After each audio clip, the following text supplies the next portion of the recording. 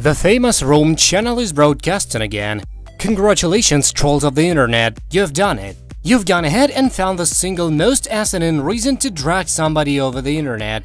Earlier this week, Matt Roloff shared a video of daughter-in-law Tori Roloff hanging out with girlfriend Caryn Chandler. The two are standing with another woman and waving at the camera and seemingly having some fun together. And that's it, nothing more.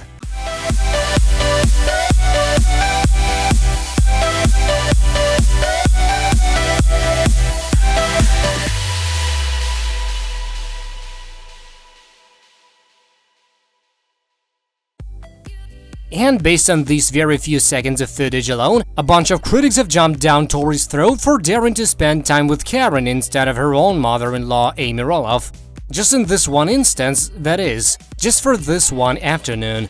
My heart goes to Amy, I guess we all can be replaced, one idiotic user wrote regarding Matt's ex-wife, while another added, Tori favors Caryn, when she talks to Amy, you can see the dislike.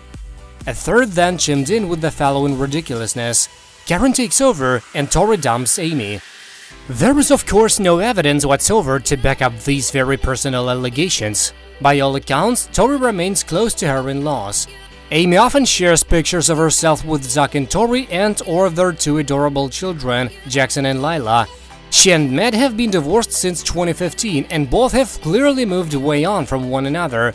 Heck, Amy's even engaged to Chris Marek. For some sad reason, though, there's a contingent of social users out there who refuse to separate Amy from Matt and vice versa.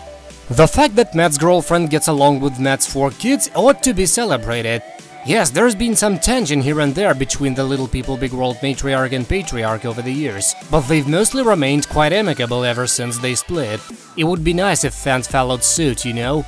Amy and I stuck it out for years and years when maybe we shouldn't have. I never quite felt at home in my own home, so something needed to change, Matt once said during an episode of the family's hit TLC series, adding, we needed to try something different.